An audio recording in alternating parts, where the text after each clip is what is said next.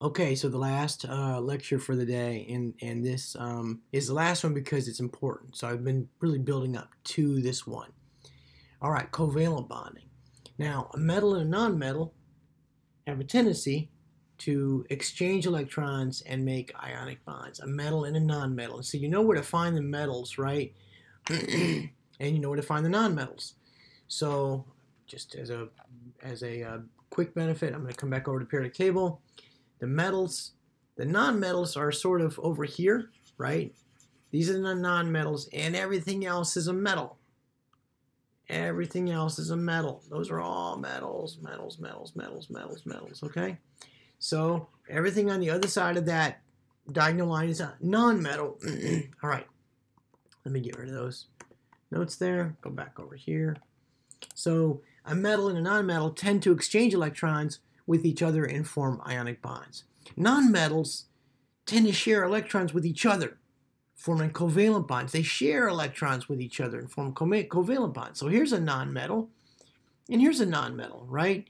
And those form bonds. Definitely are bonds, right? It's very important in nature. So covalent bonds are formed between atoms that have similar abilities to attract electrons. There's a big word we're going to use this a lot. To attract electrons. Okay, so for example, consider the H2 molecule. The electronic configuration for H2 is 1s1. I'm sorry, just for hydrogen is 1s1, 1s1. And here's another 1s1 over here. There's only one valence electron here and one valence electron here. We might draw this hydrogen atom like this and this hydrogen atom like this, and we go, you know what? These guys, they'll share. And they do share. And they go from an atomic orbital here, and they make, the two together make a molecular orbital. Okay? And they go into a molecular orbital, which is lower in energy, which we'll get more into.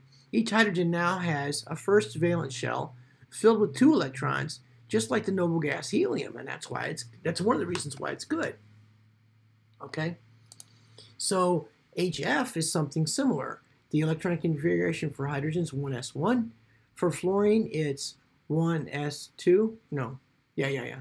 1s2, 2s2, 2p5, right? And so you might think, let's go with a different color. Hydrogen might look like this. Fluorine, now we're only going to draw, remember, only the valence electrons are involved in the formation of the covalent bond. So I might go 1, 2, and there's the valence electrons right there, 7, right? Right, so these guys go together, and they share to make a bond. So we would say that would be a decent representation of HF, right?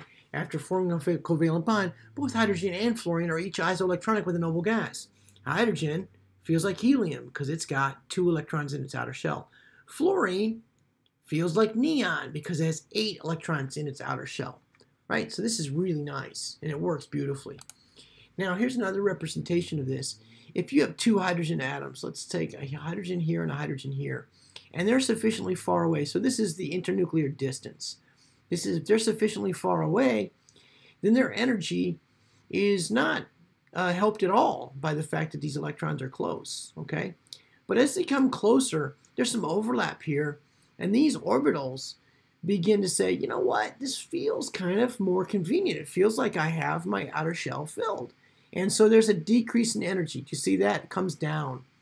And as they get even closer, look at, there's an ideal bond length right there. My 2 hydrogens right here.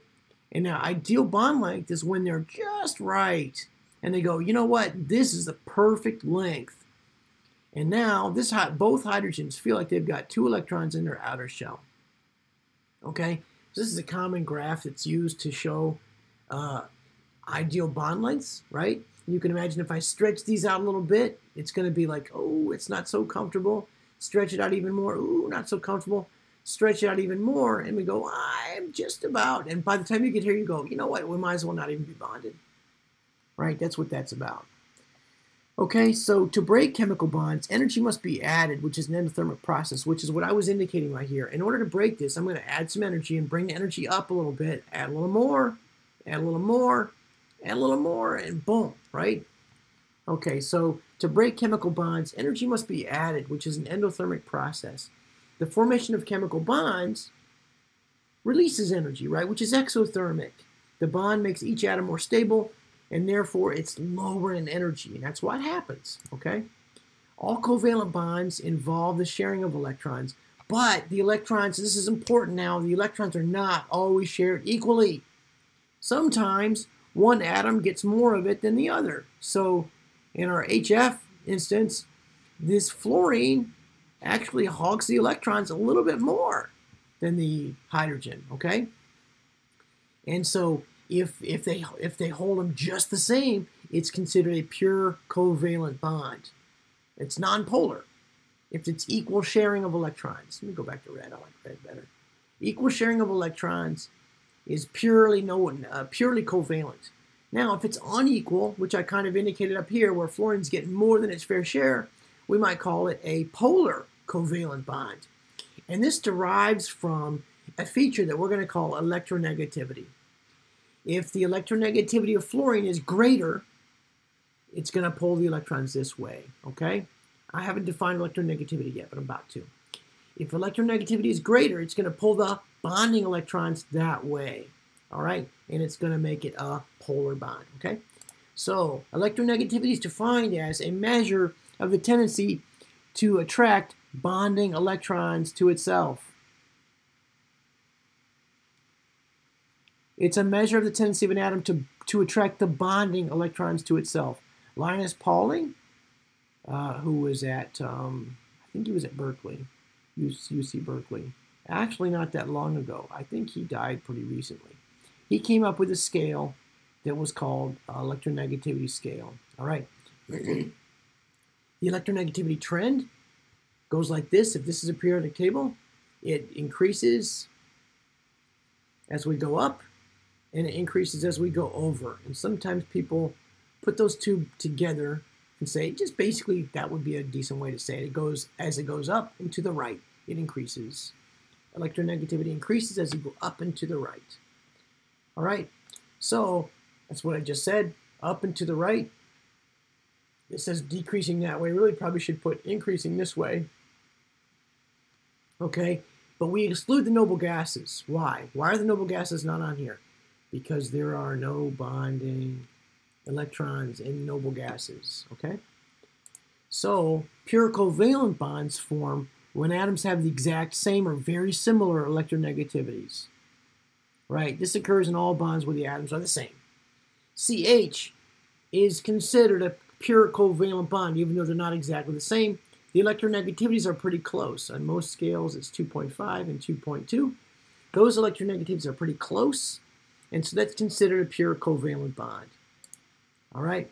Polar covalent bonds come when there's unequal sharing of the electrons, and it forms when they have significantly different electronegativity values. Most covalent bonds involving different atoms are polar. That's a little bit of a strong statement. I wouldn't say most. I'd say a lot of covalent bonds involving different atoms are polar covalent. The polarity of a bond increases with the increasing electronegativity difference.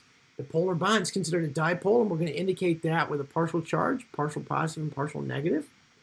And I'll show you. Here's an example. Let me go back to red here. We have oxygen, hydrogen, and hydrogen. This is a very electronegative element right here. And so hydrogen is not.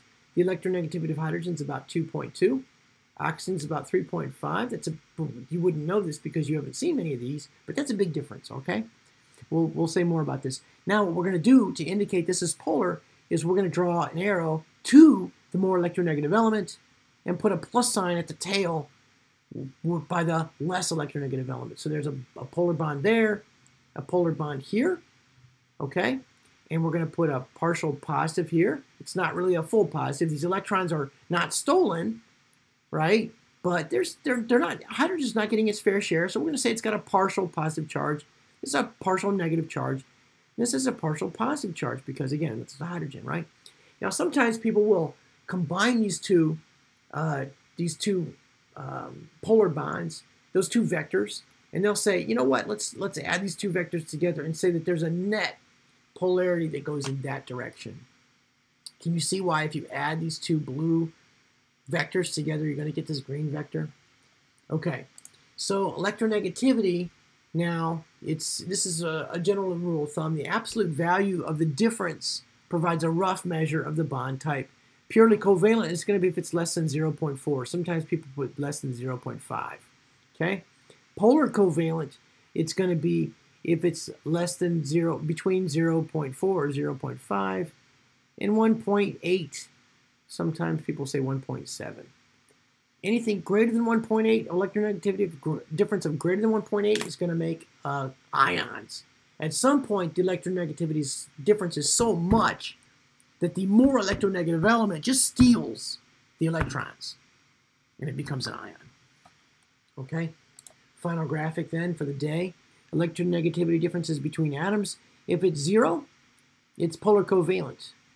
If it's intermediate, if it's 0, it's purely covalent. We just call it covalent. If it's intermediate, we call it polar covalent. If it's large, we call it ionic. All right. And ionic character increases as we go that way, of course. All right. All right. That was a lot of work for the day. Good work, folks. Go practice these concepts with homework problems. Good luck.